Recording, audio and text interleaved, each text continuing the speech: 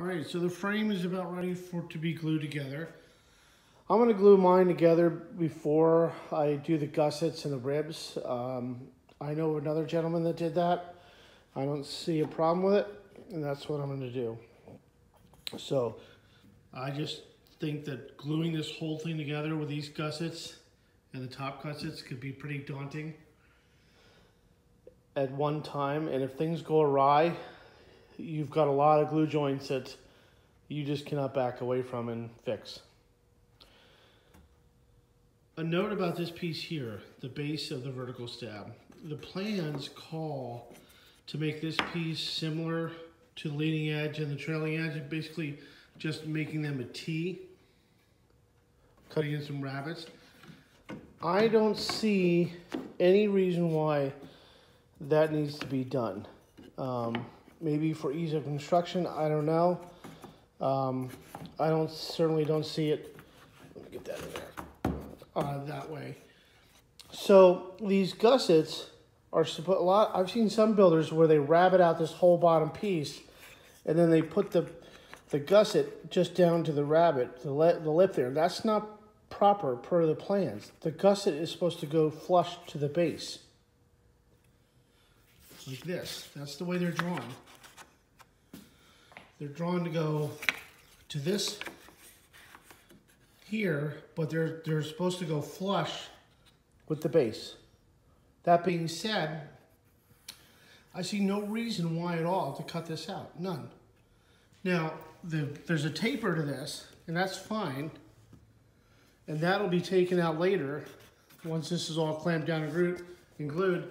And then this piece here and this piece here, we'll just take care of that taper later on with either a sander or a plane coming down to the leading edge.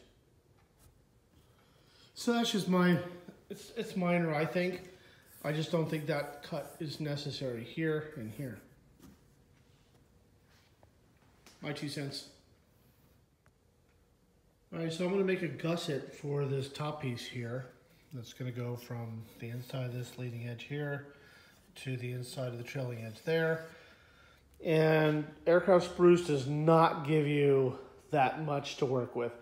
You literally have no room for error to make the gussets. You just don't. I should have bought 2 pieces. So that being said, here's how I'm going about it. I take some wax paper because it's see-through, and then I just take a marker and I marked the outline of my gusset on the wax paper with a black felt tip pen.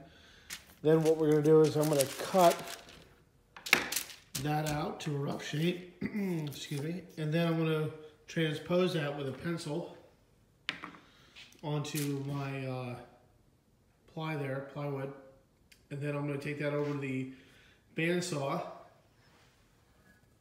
and cut it out to a rough shape. And then just keep fine-tuning it so it fits in proper. All right, so I cut the wax paper template out that I made, and then I just traced around it with a pencil. And we're gonna take this over to the bandsaw. I'm gonna stay outside the line and make sure that I have excess material to work with when shaping it once it's on the piece.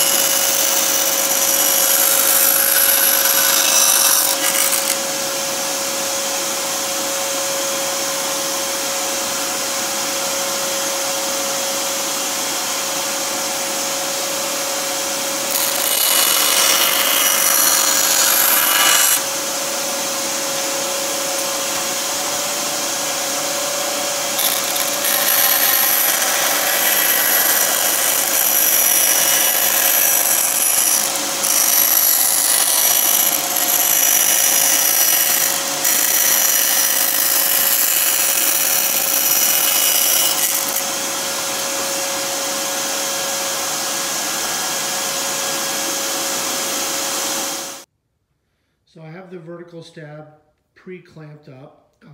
There's no epoxy mixed yet. I put some blocks in here permanently. This block floats. It helps pull this filler piece up, further tightening it between these two pieces, the leading edge and the trailing edge. And then this clamp prevents this from going anywhere as well. The blocks hold everything in place, and then the clamps are going to put enough pressure on the frame as the glue sets. This clamp here runs across. It's held against this block, so as this piece pushes on this one, it puts pressure on this joint here and this joint here. This piece here, all I did was put a block there, so I had something to clamp to in line with this, and this pulls it nice against the frame that way, which then the piece would try to move down this way and puts enough pressure here as the glue sets on this joint, and then that's going to get a gusset on top of it anyway, which provides most of the strength. So the first thing we're going to do is I'm going to glue the frame, just the joints. Get a basic glue set up in the joints, let it sit, sand anything down that I need to, and then I'm going to pop it from the frame probably. Maybe not, I'm not sure. And then I will clamp down the gussets for the final install of the gussets. Then I'll have to flip it over and put the gussets on the other side. And then lastly, the ribs will go on. Well, that looks about right.